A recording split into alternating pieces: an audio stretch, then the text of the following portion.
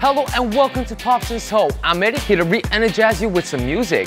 Playback, who made their debut in June with a self-titled single, is back with their second single titled Isn't There. The song features Eric Nam, who's known for his sweet voice, and together they are presenting a story from the male and female perspectives.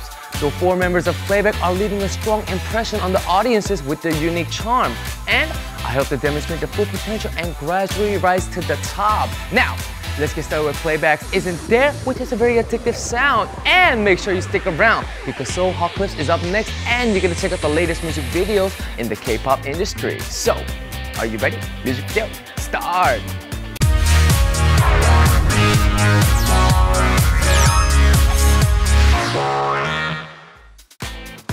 It's now time to spend some quality time with a top K-pop group to learn more about the unique charm and hear their song recommendations. It's time for Star Trek, and today we'll get to meet SG Wannabe, one of the most prominent male vocal groups in Korea. After debuting with Timeless in 2004, they've taken the nation by storm with numerous hits including As I Live, Crime and Punishment, La La La, and Partner for Life.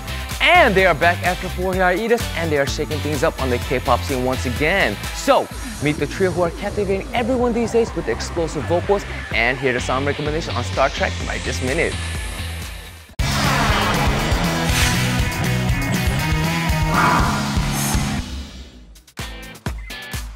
Unfortunately, it's time for us to say goodbye. You all know that I look forward to hearing from you guys, right? So, if there's a music you want to check out on our show, don't hesitate to drop me a line on our Twitter, Facebook, or Arirang TV homepage. And the last song for today is Champagne, released by Yuno of TVXQ prior to his military enlistment.